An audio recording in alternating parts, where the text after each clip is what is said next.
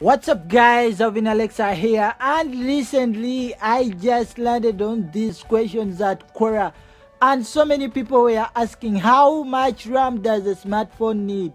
Is 2 gigs of RAM or 4 gigs of RAM enough for a smartphone?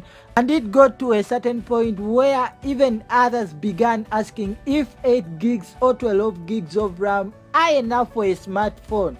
Well, I'm not super genius here, but I'm gonna try and enlighten you with some stuff I think you should know before buying your next smartphone because of RAM, or even before dumping your current phone because of RAM, or you think the apps are not running smoothly on it. And before I answer this question, you need to know a few things. First, what is RAM? How does it work? And does it even matter in a smartphone? Well, if you don't know this, RAM, or random access memory if you're nasty, is just a primary memory which the processor or CPU first accesses before accessing the main storage, and the data which is stored in RAM is volatile in nature, which means it will be temporarily stored there. I know most people out there have this question like, if RAM is storage, then why not use the main storage to store data itself? Well, the answer is that transfer of data to the CPU is first with RAM, plus when a process has to be executed, not all data needs to be saved because only part of it is enough and needed.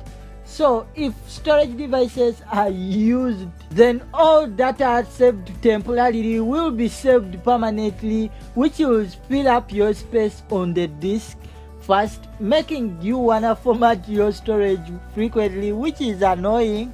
In fact, if you are a tech nerd just like me, you probably know how RAM works different in phones than in PCs. Let's say when you download an app and install it, it will be first loaded in RAM and then it gets executed, but that app will always remain in RAM up to when you switch to a different app, right? Then this will shift the recent app to the background, and the next time you load that app, it will be available for faster retrieval. And if you have enough RAM, the apps which you use most will frequently get placed on your RAM unless removed. But still, the question is, after knowing all that info, how much RAM is enough for a smartphone? This question might even take hours for me to explain, but I'm gonna try and simplify things for you. In short terms, we know that RAM helps you potentially have more apps running simultaneously, assuming the processor can keep up with all that, as many apps as you want, right? Well, I know I'm right. And the truth is, you don't even need vast amount of RAM. Sorry, power users for Android. But one question for you, I want you to ask for yourself now. I have one question for you. What's the point of having over 15 apps running when your screen will only show you 3 at once? I need that answer in the comments below. Please make sure to comment. And also, I have one thing to explain to you. Like, iPhones always have like 2 gigs of RAM, 3 gigs of RAM, but they always perform smoothly than Android smartphones with 6 gigs of RAM, 7 gigs of RAM, 8 gigs of RAM.